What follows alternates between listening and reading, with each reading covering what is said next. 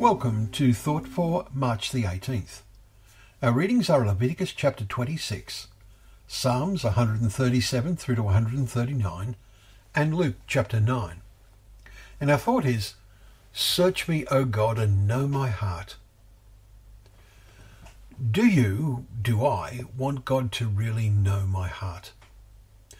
The concluding words of David's Psalm 139 are some of the most challenging in Scripture. It seems obvious that David wrote it when he had formed a most intimate relationship with God. He declares, "How precious to me are your thoughts, O God! How vast is the sum of them! If I would count them, they are more than the sand. I awake, and I am still with you." Verses 17 and 18. David's meditations in this psalm are most meaningful. He had a sense of being really with God and God with him.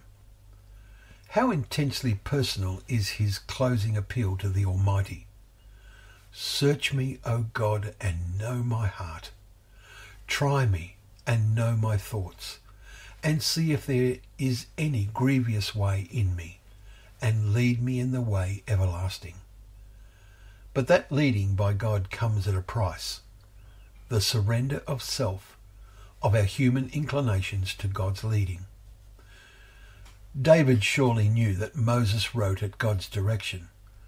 We read it today in Leviticus chapter 26. The first 13 verses list all the blessings to come on the nation if they will truly serve their God, who has delivered them from slavery in Egypt. I will make my dwelling among you, says God.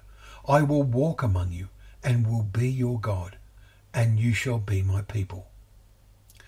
David was leading the people to do this. He would have fallen asleep in death, convinced that his son Solomon would complete what he had begun in making the nation, God's people.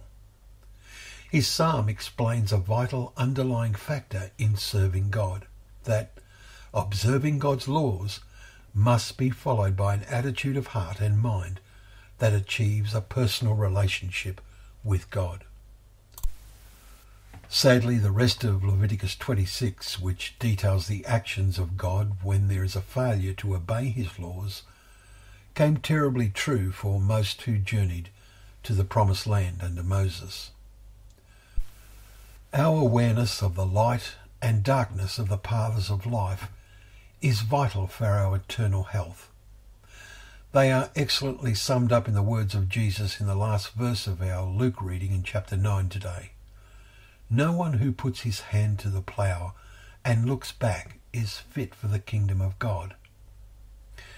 Our innermost thoughts as we prayerfully read God's words each day will help to keep us looking forward. Thank you once again for joining us for Thought for the Day, where together we can open up the pages of God's Word, remembering that it is a lamp to our feet and a light to our path.